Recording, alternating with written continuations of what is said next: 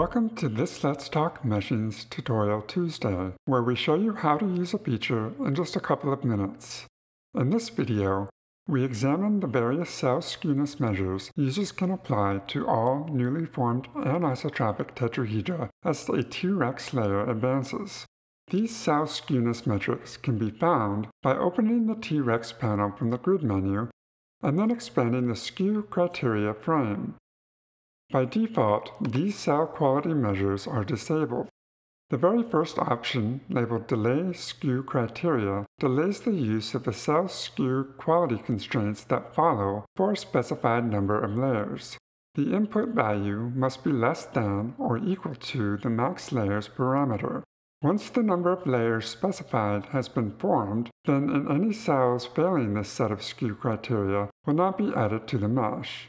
There are 4 cell skewness metrics that users can impose as constraints: max angle, equal volume, equal angle, and centroid.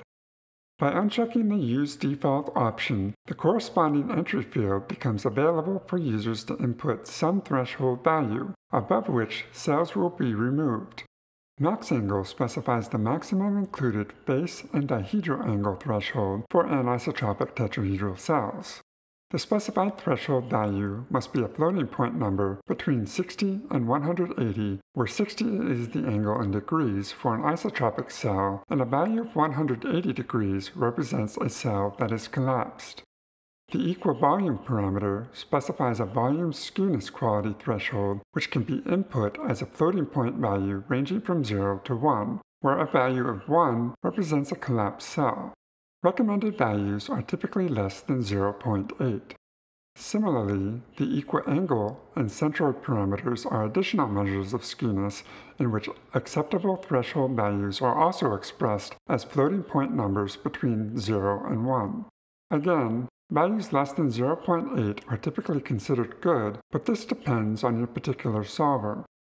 Note that over-constraining T-rex can sometimes be more detrimental to overall mesh quality than not, so don't be too restrictive in selecting skewness threshold values. If you like this video, then be sure to click the thumbs up button and subscribe to our channel for more videos like this. If you have any questions or comments, then drop us a line down below or connect with us on Twitter using the link in this video's description. Thank you and have a pleasant Tuesday.